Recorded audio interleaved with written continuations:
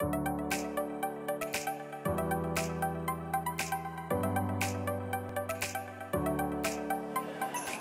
know, in the beginning, we called ourselves Ubuntu Education Fund. We knew what we wanted to do, work with the most vulnerable children. We've learned that education alone cannot transform a child's life.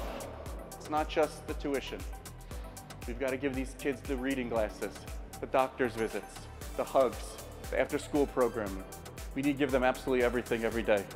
But if you've ever helped a child, any child, with something fundamental and made a difference in their life, and you can see the changes, it's very hard not to do it again.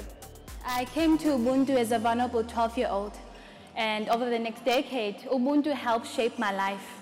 And now, I work for Ubuntu to help shape the lives of others. Where does a child run to when there is no place to go?